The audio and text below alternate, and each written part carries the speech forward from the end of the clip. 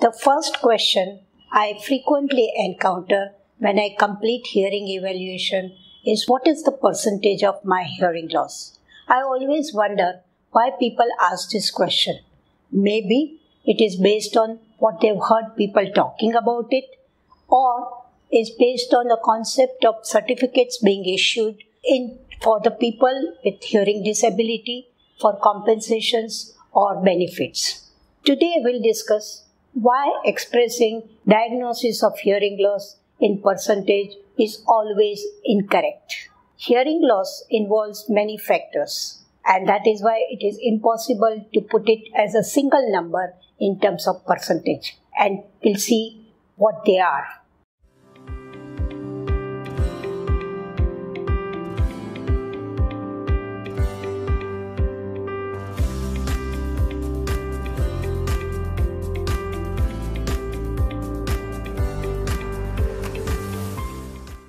Hi, I am Dr. Prabha Unadkat, founder of Quality Hearing Care Mumbai.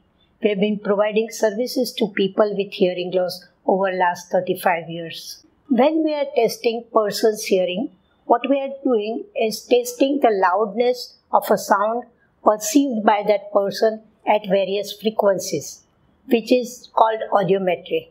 This is done by putting patient into a soundproof room and giving a headphones and delivering sounds at a various frequency at increasing level till he hears it good, and this is which is plotted as his hearing threshold. The units of this loudness measurement are decibels, and it is a logarithmic scales of sound pressure level. This is plotted on an audiometry sheet from 0 to 140 decibel, 0 being the softest level. On audiometry paper, these levels of loudness are on the y-axis, while on the x-axis there are frequencies ranging from 250 to 8000 Hz. Decibel increase exponentially. Every increase in 10 on a decibel scale makes the sound pressure 10 times louder, 0 being a total silence, and 10 decibel is 10 times louder than 0, and 20 decibels are 100 times louder, and so on. A percentage scale is linear, a statistical term describing a straight line relationship between the two variables. I hope the above explanation must have made it clear that why we cannot express hearing loss as a percentage. So now let's see how we describe hearing loss. The correct form of describing hearing loss is in the term of severity, configuration of a hearing loss, and the communication difficulty level. Severity is expressed by averaging thresholds of hearing at speech frequencies, that is from 250 to 4000 Hz. 250 to 40 dB being mild, 40 to 55 is moderate, 55 to 70 is moderately severe, 70 to 90 is severe, and 90 and above is profound.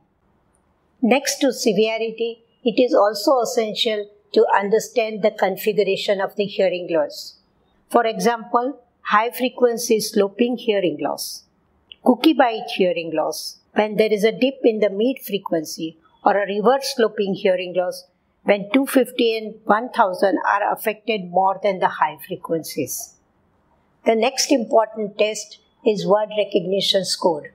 It is measured at number of correct responses to words presented at audible level. This gives you an exact idea of your ability to hear spoken language. When all these tests are put together, it helps us to create a management plan to improve the communication ability. Now let's understand.